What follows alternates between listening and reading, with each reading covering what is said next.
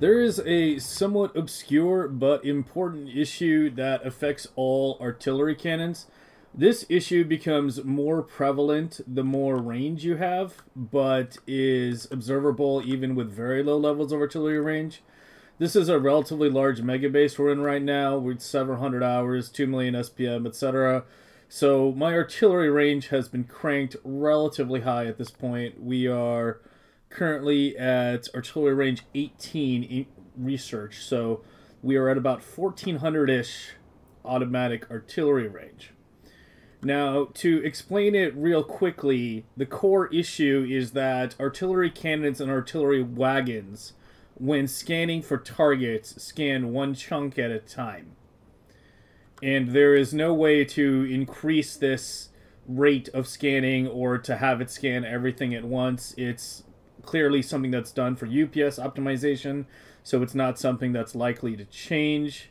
If it were to change, it probably would be worse for UPS, but they scan one chunk at a time.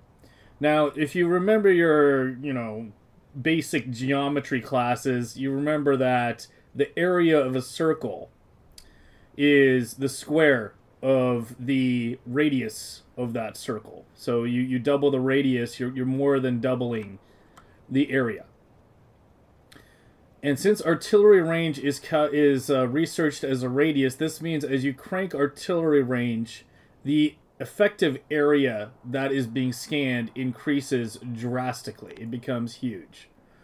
Now, what happens is that since a cannon or a wagon takes a very, very long time to scan that very large area, during that entire time it's scanning, it's considered active.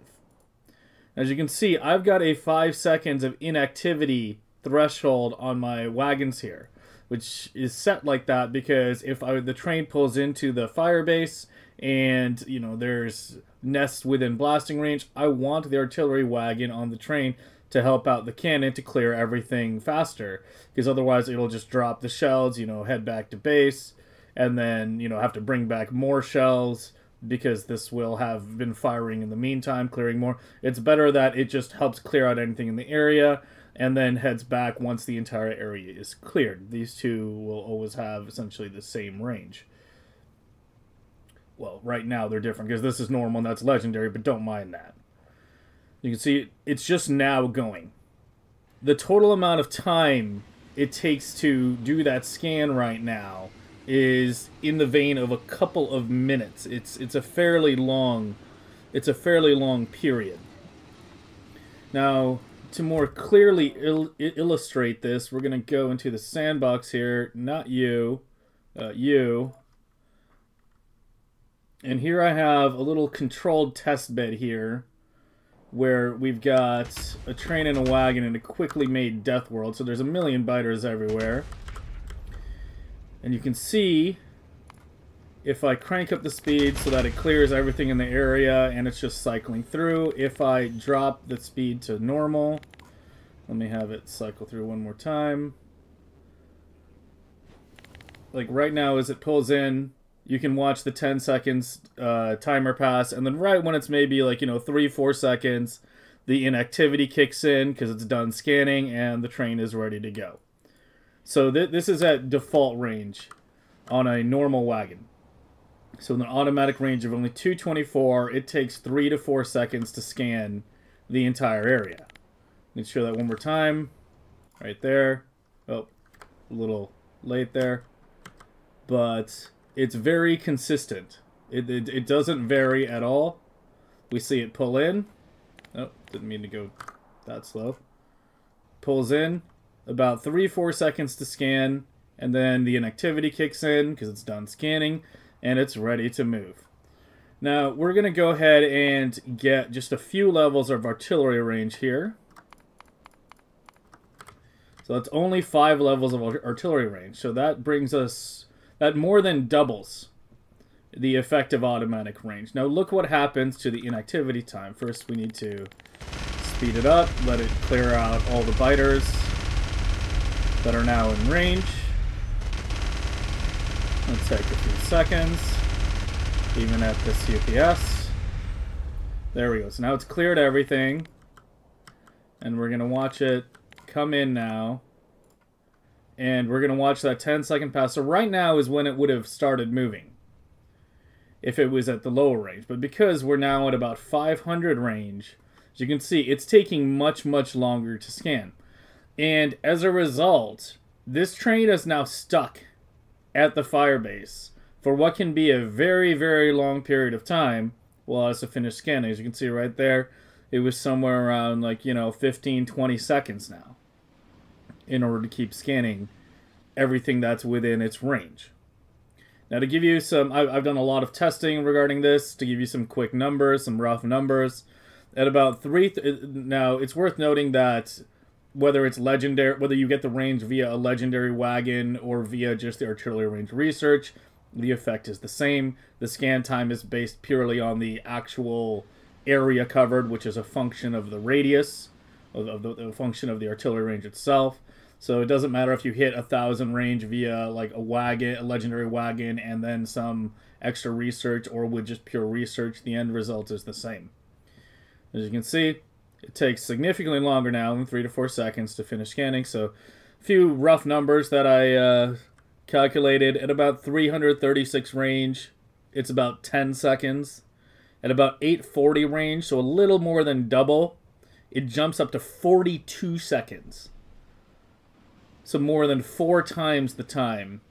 And if we just slightly less than double that to about 1344 range, it goes up to 180 seconds, or nearly 3 minutes. 3 minutes of scan time. Now, this also has some other consequences. It's not just with the train. If you have an artillery turret that's just scanning a very, very large area, what you'll notice sometimes is that it takes so long to scan that you'll see a significant biter expansion into within the range before the turret will finally acquire it. I've been calling this the artillery delay issue, or the artillery lethargy issue, doesn't matter what you want to call it. It's not really a problem that you can really solve for a turret, because, as I said, there's no way to force a scan or get it to scan faster, and it's very clear that this has been done for UPS reasons. It very clearly scanning probably, like, I would guess 1 chunk per tick, if I had to just take a wild guess as to what it's actually doing. That seems most likely what's happening here. But the one thing that it does affect that you can do something about is the train itself. So if you're like me and you want the train to still be helping shoot things when you're at low artillery ranges, but once you get to higher ranges, I don't want the train getting stuck at the fire bases for, 3-4 minutes. At that range, just drop off the shells, leave, and then let the artillery turret take care of it on its own time. Then what you need to do is you need to get rid of this inactivity timer. Now, this was an interesting problem to solve because it resulted in the development of a new circuit, which I had not designed before. It's a relatively simple circuit, especially if you're somewhat familiar with programming, etc. We're calling it a delta listener, or a steady state detector, or whatever you want to call it. Chat had quite a few different names for it. We have a lot of programmers in our chat, and there were at least 6-7 different names, but we decided delta listener was the coolest sounding and more, and while still being an accurate name. It listens for a delta. So the circuit we're talking about that we had to design this is currently in the Useful Circuits Blueprint book that's on the spreadsheet, is this one right here. So what it does is I need to get out of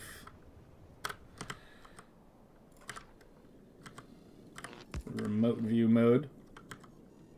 Is it listens for a change in the state of the signal coming in, and if it changes the signal. So right here, if the light is on, it means the signal is constant.